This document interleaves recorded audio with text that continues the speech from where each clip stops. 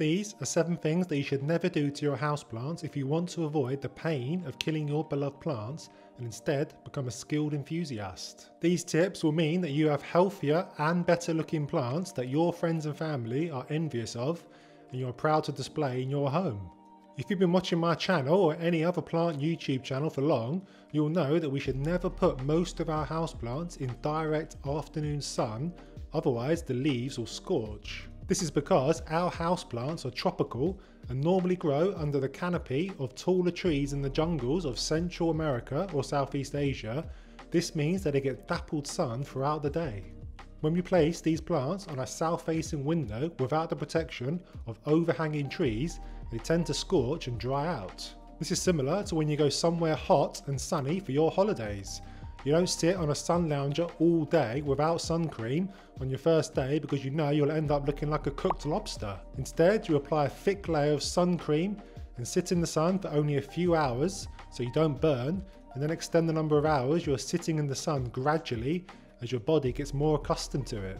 We can apply this same theory with our plants to allow them to acclimatise to more sun over a period of time. Monstera deliciosa, for example, can be trained to sit in up to 6 hours of direct sun each day, and it will respond by developing leaves with lots of fenestrations and perforations.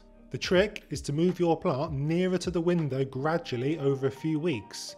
If you notice the plant is struggling, then just slow down the pace you are moving your plant. But there is, however, a nifty way to acclimatise your plant to more sun though, without having to move your plant closer to the light every few days. Now that autumn is here, for those of us in the Northern Hemisphere, the sun isn't as strong as in the summer. This gives us an opportunity to move our plants to spots in our homes that get more sun. Our plants can then acclimatise to the weak autumn and winter sun and slowly get used to the stronger sun as spring and then summer rolls around. By the time summer is here, your plant should be much more attuned to full sun conditions and you'll avoid the scorched leaves problem. I propagated my Monstera 2 years ago and it began pushing out new leaves at the end of summer. I moved the plant to my west facing window so they could soak up the sun over autumn, winter and spring, and now the plant is fully accustomed to the sun with no scorching on the leaves and some perforations in the newest leaf. To really get the best out of our tropical plants, we shouldn't rely solely on the light Mother Nature provides to us, the sun. Most of us have limited access to bright light since we only have a certain number of windows in our homes, and lots of us live in apartments with only a north-facing aspect. We also have to remember that no matter how bright our living rooms are, they will never be as bright as the great outdoors where plants are not covered by ceilings and surrounded by walls. To get the best growth out of our plants, we need to find ways of boosting the light in our homes. We can do this with nifty little tricks like placing mirrors behind plants facing the light source to reflect light back onto the plants, and I mentioned this in my recent plant hacks video. I'm also a big advocate of supplementing the light in our homes with grow lights. I've been using grow lights for a few years now and my plants have never looked better. I recently got the Sansi 32 watt bulb that I shine over my Califare Elga grass for 10 hours every day, and it's responded brilliantly with thick lush growth. I also use clip-on grow lights on my black IKEA cabinet that allows me to keep plants in this part of the room that I wouldn't otherwise be able to because of how dark it is. I've got a link to Sansi in the description of this video so you can check out all the grow lights they have available, and you can use Sheffield 15 at checkout to get a nice 15% discount on all their products. Temperature is so important to houseplants and is something lots of beginners don't consider. Your houseplants are tropical, so they're used to consistent warm temperatures year round. This means they don't like it when temperatures drop below 15 degrees Celsius or 60 degrees Fahrenheit for a prolonged period of time. Much like we need central heating on in our homes to protect us from the cold when winter comes around, plants also need protection from the cold, otherwise they will suffer in the same way we do. Now don't get me wrong, plants won't wither and die when left in our homes without the heating on for a few hours. It's when we leave them to fend for themselves for weeks in an unheated space that it becomes a problem. So when you go away this year to see the family at Christmas, consider setting your thermostat so that the temperature in your house doesn't drop below 15 degrees Celsius or 60 degrees Fahrenheit. At the very least, your house shouldn't drop below 10 degrees Celsius or 50 degrees Fahrenheit. Also, be mindful of where your houseplants live in your home, especially when the central heating is on. You don't want to place your plant on top of any windowsills with radiators underneath. The warm air will create an inconsistent environment that is sometimes warm and dry and other times cool. Your plants just won't like that. They like consistency above everything else. Buying the wrong plant for your home is another mistake we need to stop making. But what is the wrong plant?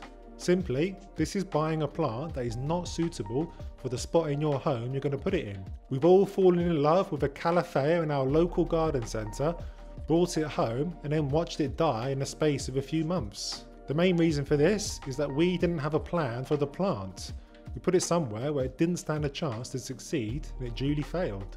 We can't buy a calathea, stick it on our south-facing window for it to get blasted by the sun all day and expect it to thrive. I keep all my calatheas away from my windows because I know they hate to dry out and they hate direct sun on their leaves. Keeping it in sun will only result in brown leaves. I've also learned the hard way that I don't like tap water, which results in crispy brown leaves, so you need to make sure we set them up for success by knowing what they need. Part of this is also knowing what plants we already have and learning what they need, especially if they are showing signs of stress.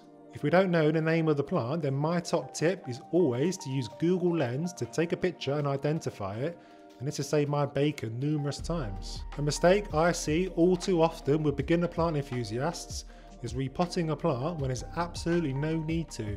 I often see this with my own family, where they buy a plant from the store and then go on to repot it as soon as they bring it home. This is where I scream at them to calm down. In all seriousness though, unless your plant is so incredibly root bound that it's bulging out of the pot, then just leave it alone in its pot for the first season in your home. We don't want to stress the plant out any more than it already is. Similar to that homesick feeling we get when we're away from our home for a couple of weeks, your new plant is living in a new home, which is a change from the nursery, so it needs to stay in the pot it's in and acclimatise to its new surroundings. I tend to leave my new plants in their plastic nursery pots that they were living in at the garden centre for up to a year, and then check the roots to see if they need upsizing. Propagating is a fantastic way to grow the number of plants you have for free. I regularly propagate during the spring and summer. In fact, I think I've been able to propagate most of the plants in my home at least once, which I can either keep or give to friends and family. Something that I've stopped doing though is propagating during the depths of winter. This isn't because it harms the plant in any way, but simply because the results are slow and the success rate is lower. The most important thing that cuttings need to develop roots is light, and there just isn't enough of it available during the winter, so they tend to just sit there not developing roots, eventually leading to rot on the cutting. Last winter I propagated my Ficus elastica tineke in water and was just not seeing any results for months, even though I had them in front of my east facing window. This changed when I put the cuttings under my Sansi grow lights, with roots finally appearing after just 1 week. This really confirmed to me how important good light is to develop roots on cuttings. So my advice then is to leave your propagation projects until the spring, unless you have a good grow light you can use to ensure success. Let me know in the comments if you're a winter propagator. Beginner plant parents are often fearful about pruning their houseplants, and I can understand why. You've just spent $50 on a variegated Pothos Marble Queen, and you don't want to risk killing the plant by cutting it up. But the truth is, pruning your plant is actually really good for it. So avoiding pruning your plant is something you should never do. As plants get older, their stems get longer and longer until they end up leggy.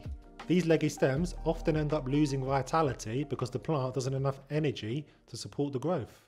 Pruning unruly stems re-energizes the plant and encourages new growth to come out.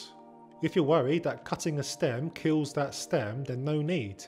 You'll actually find that 2 new shoots appear to replace the one you cut off. This is most evident on ficus plants, jades and pothos. This is a great way to really bush out your plant. Pruning not only applies to the foliage but also the roots too. Much like foliage can become tired, so too do the roots. Pruning a root-bound plant cuts away damaged roots and encourages it to replace with new healthy roots. Have a look at my video on this for more details. There are lots of houseplant care tips I really wish I knew 5 years ago so that I didn't make the mistakes I made back then. In this video here, I share with you what those tips are so that you can avoid making those mistakes for yourself.